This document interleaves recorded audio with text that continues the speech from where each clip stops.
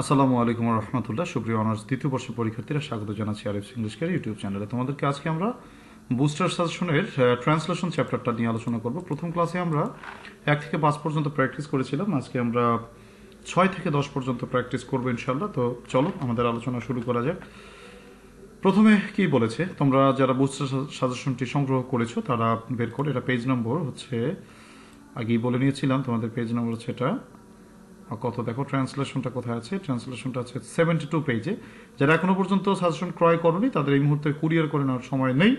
পিডিএফটি সংগ্রহ করতে হলে হোয়াটসঅ্যাপ বা ইমোতে SMS করো 01843852361 এই নম্বরে। পিডিএফটি সংগ্রহ করে তুমি এলাকা থেকে প্রিন্ট করে নিতে পারো, আর কিছু টাকা পে করতে হবে তার জন্য পিডিএফ নিতে হলে। তো শুরু করছি আমাদের আজকের আলোচনা। ফুল প্রকৃতির এক অপূর্ব উপহার। সাবজেক্ট আনো ফুল, ফ্লাওয়ার, ফুল। ফুল হলো, তাহলে ইজ প্রকৃতির এক অপূর্ব উপহার। এক অপূর্ব উপহার, তাহলে একটি। এ অপূর্ব, অপূর্ব মানে ইউনিক, অসাধারণ। অপূর্ব মানে কি বল, উপহার। উপহার মানে গিফট। প্রকৃতির, অফ নেচার। ইহা প্রকৃতির শোভা বর্ধন করে। ইহা, ইট, বর্ধন করে মানে বাড়ায়। বাড়ায়, তাহলে বাড়ায় মানে অ্যাডস টু, বাড়ায় বা বাড়ায় মানে অ্যাডস টু। মূলত ইনক্রিজেসও হয়, রাইজেসও মানে রেইজও হয়। তো আমি অ্যাডস টু বললাম, বাড়ানো মানে অ্যাডস টু, এখানে ভালো শোনাবে। অ্যাডস টু, প্রকৃতির শোভাকে বর্ধন করে। তো ইট অ্যাডস টু প্রকৃতির শোভা মানে প্রকৃতির সৌন্দর্য। দ্য বিউটি অফ প্রকৃতি, দ্য বিউটি অফ নেচার। ইহা মানুষকে আনন্দ প্রদান করে। ইহা মানে ইট, আনন্দ প্রদান করে। তাহলে ইট গিভস, আনন্দ মানে pleasures, it gives pleasures to man. এটা মানুষকে আনন্দ প্রদান করে। ফুল থেকে মৌমাছি মধু সংগ্রহ করে। তাহলে মৌমাছি বীজ সংগ্রহ করে। ও এখানে গিভেন হয়ে গেছে, it gives pleasures to man. আচ্ছা, মৌমাছি মধু সংগ্রহ করে। তাহলে মৌমাছি মানে বীজ, সংগ্রহ করে মানে কালেক্ট, মধু মানে হানি। ফুল কোথা থেকে? ফুল থেকে, ফ্রম ফ্লাওয়ার্স, ফুল থেকে। আচ্ছা, এটা হলো তোমার পবিত্রতার প্রতীক। ইহা হলো পবিত্রতা। It is the symbol of পবিত্রতা, তাহলে পিউরিটি। এরকম একটা দিলে কিন্তু আমরা পারি, কিন্তু আমাদের তো পেঁচাই দেয়। সমস্যা হলো এটা। তো এখানে দেখো 7 নম্বরে কিন্তু পেঁচাইছে। এখন এই পেঁচানোটা আমরা কি করি, একটু আস্তে আস্তে করতে হবে আর কি, দেখি চেষ্টা করে পারি কিনা। আচ্ছা, শুরু করা যাক। আমরা 1971 সালে 16 ডিসেম্বর স্বাধীনতা লাভ করেছি। তাহলে কারা? আমরা। ওই লাভ করেছি মানে হচ্ছে লাভ করেছি, আমরা লাভ করেছিলাম। তাহলে অ্যাচিভড, ওই অ্যাচিভড আমরা অর্জন করিয়েছিলাম, লাভ করিয়েছিলাম, বা গেইনড বলতে পারতাম। স্বাধীনতা, ইন্ডিপেন্ডেন্স। উই গেইনড অথবা উই অ্যাচিভড ইন্ডিপেন্ডেন্স 16ই ডিসেম্বরে। তাহলে কি বলবো, যে on the 16th of December, আচ্ছা, in 1971, 1971 সালের। অনেক ত্যাগের বিনিময়ে এই স্বাধীনতা অর্জন করেছি। তাহলে উই হ্যাভ অ্যাচিভড বা উই অ্যাচিভড, এখানে হ্যাভ অ্যাচিভড বলা যেত, দুই বাক্যে হ্যাভ অ্যাচিভড বলা যেত, প্রেজেন্ট পারফেক্ট টেন্স বলা যেতে পারতো, কিন্তু ইতিহাসের ঘটনা আমরা অতীতে গেলাম মানে পাস্ট ইনডিফিনিট টেন্সে। উই অ্যাচিভড আমরা অর্জন করেছিলাম এই স্বাধীনতা মানে দিস ইন্ডিপেন্ডেন্স, এই স্বাধীনতা অর্জন করেছিলাম অনেক ত্যাগের বিনিময়ে, অনেক ত্যাগের বিনিময়ে। তাহলে ইন এক্সচেঞ্জ, বিনিময় মানে এক্সচেঞ্জ, ইন এক্সচেঞ্জ অফ অনেক ত্যাগ। অনেক ত্যাগ মানে হচ্ছে এ লট অফ, ত্যাগ, ত্যাগ মানে স্যাক্রিফাইস। কিন্তু বাট আমরা কি, আচ্ছা, we achieved this independence in exchange of A lot of, এর ভুলটা কি? আচ্ছা, কি বলছে তারপরে,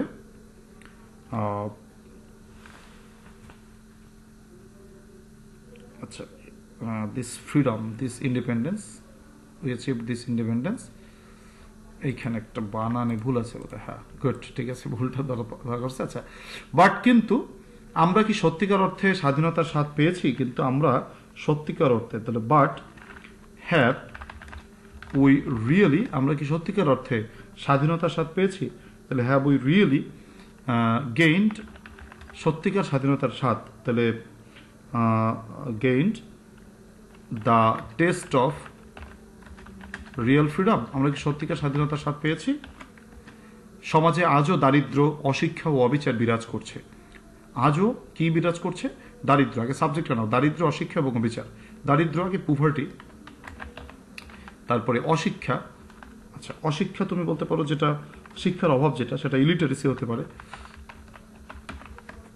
অশিক্ষা এবং অবিচার।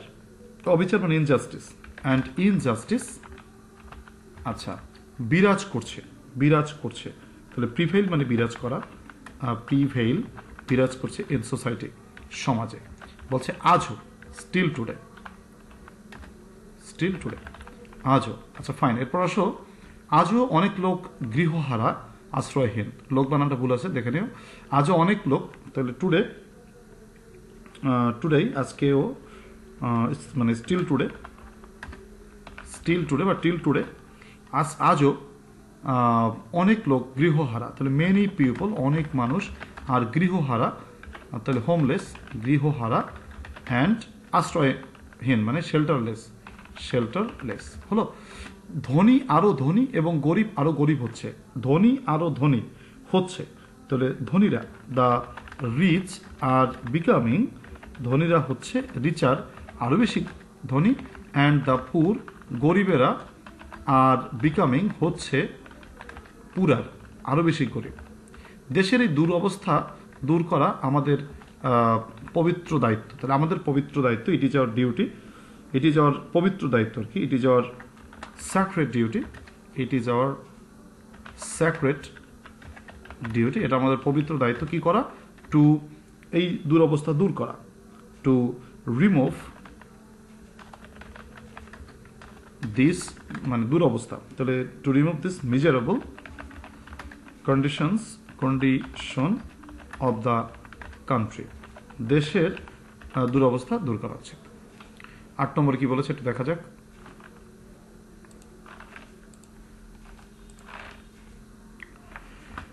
সাম্প্রতিককালে বহুল প্রচলিত শব্দ ডিজিটাল বাংলাদেশ। সাম্প্রতিককালে, এটার আগে বলে নাও রিসেন্টলি, সাম্প্রতিককালে বহুল প্রচলিত শব্দ ডিজিটাল বাংলাদেশ, মানে ডিজিটাল বাংলাদেশ হচ্ছে বহুল প্রচলিত একটি শব্দ সাম্প্রতিককালে। আচ্ছা, তাহলে ডিজিটাল বাংলাদেশটা আমার সাবজেক্ট হবে, যে digital Bangladesh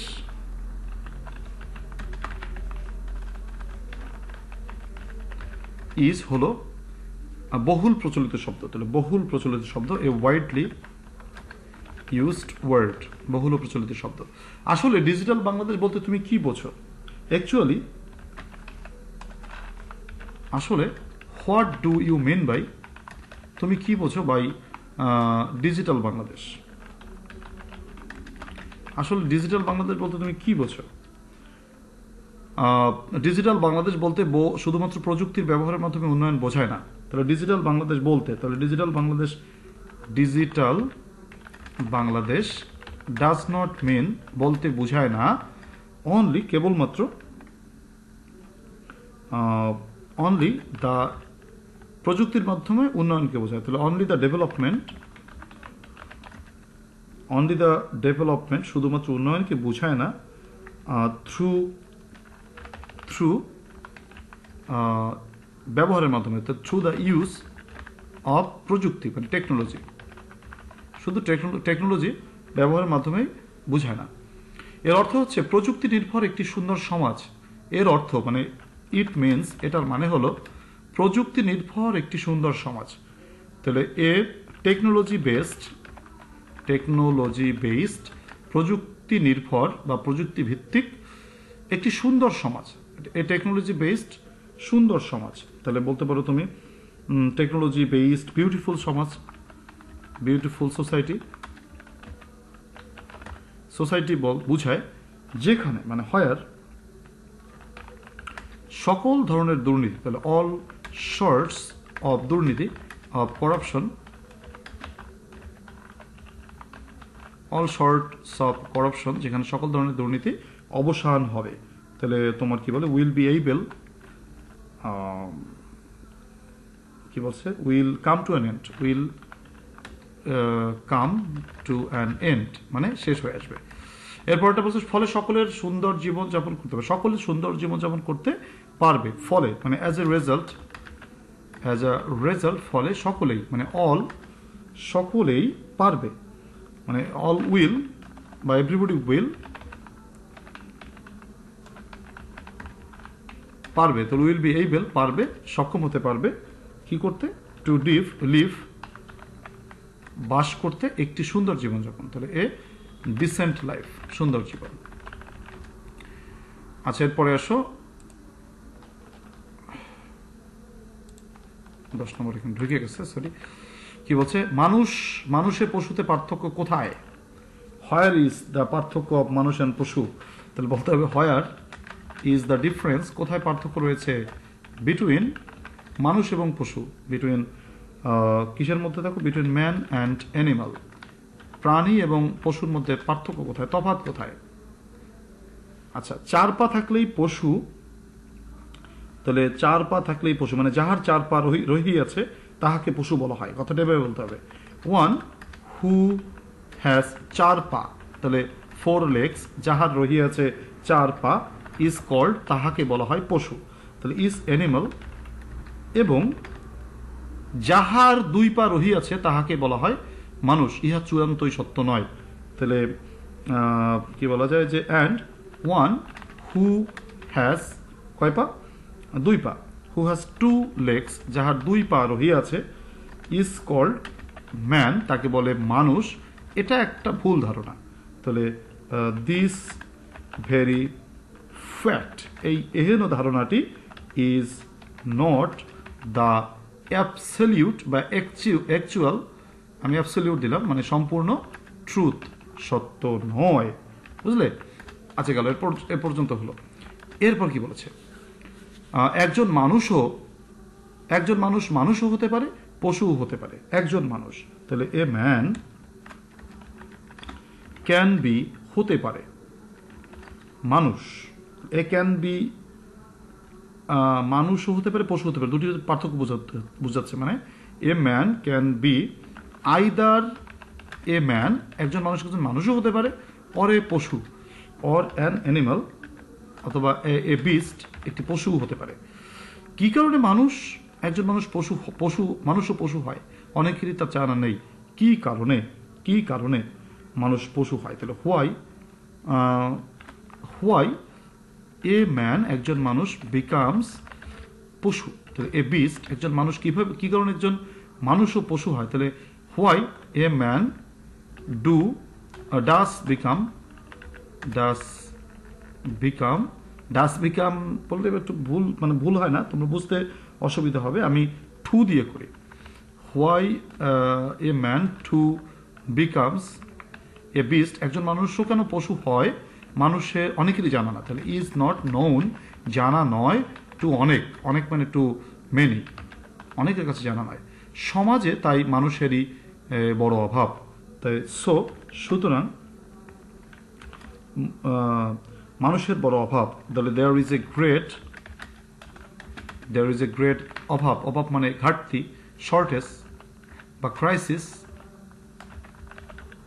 there is a crisis of মানুষ, তাহলে অফ অনলি মেন, শুধু মানুষের অভাব ইন সোসাইটি, সমাজের। তো দেখো তোমরা বুঝতে পারছো কিনা, আমরা আশা করি এরকম প্রশ্ন দিলে আমরা একটু ভেবেচিন্তে উত্তর করব। 10 নম্বরে বলেছে দেখো, পিঁপড়া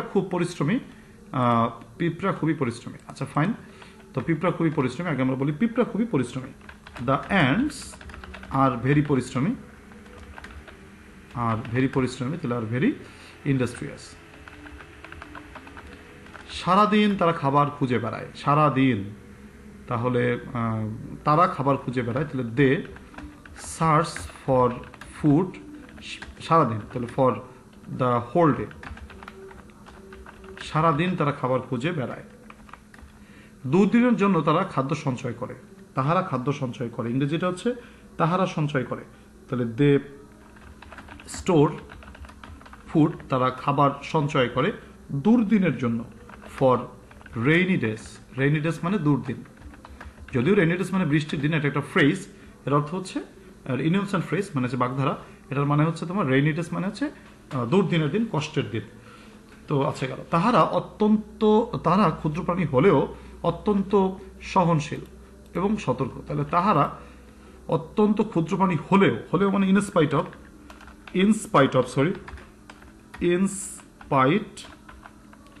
অফ বিং, অলদো দিয়েও করা যায়। তো ইনস্পাইট অফ বিং ক্ষুদ্র প্রাণী, তাহলে ইনস্পাইট অফ বিং ক্ষুদ্র প্রাণী মানে লিটল ক্রিয়েচার্স, ক্ষুদ্র প্রাণী হওয়া সত্ত্বেও, তারা অত্যন্ত সহনশীল। দে আর অত্যন্ত মানে ভেরি, সহনশীল মানে হচ্ছে পেশেন্ট মানে সহনশীল, আবার পেশেন্ট মানে রোগী, কিন্তু পেশেন্ট মানে সহনশীল, অ্যান্ড সতর্ক মানে কেয়ারফুল। তাদের জীবন থেকে আমাদের অনেক কিছু শেখার আছে। তাহলে আমাদের আছে, উই হ্যাভ অনেক কিছু, মেনি থিংস শেখার, টু লার্ন তাদের জীবন থেকে, ফ্রম দেয়ার জীবনস মানে দেয়ার লাইফস, ফ্রম দেয়ার জীবনস।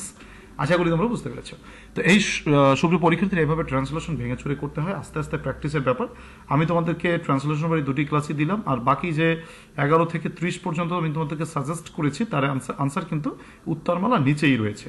তোমরা যারা নিয়েছো সাজেশনস তোমরা নিশ্চয়ই পেয়েছো। এই উত্তরগুলো দেখে রেখে তোমরা পড়ে প্র্যাকটিস করে যাবে পরীক্ষার হলে। এরপর যেটা আসুক ইয়ানফসি করতে মোটামুটি লিখে ফেলবে, যা থাকে কপালে, আল্লাহ ভরসা। ঠিক আছে, তো এই হচ্ছে ট্রান্সলেশনের লাস্ট ক্লাস। তো তোমাদেরকে আশা করি তোমার ট্রান্সলেশনে আনসার করতে পারবে, কিছুটা হলেও আনসার করতে পারবে, এবং তোমরা নম্বর পাবে ইনশাল্লাহ। এই শুভকামনা রাখছি। আর সবাই ভালো থাকো। আল্লাহ হাফেজ।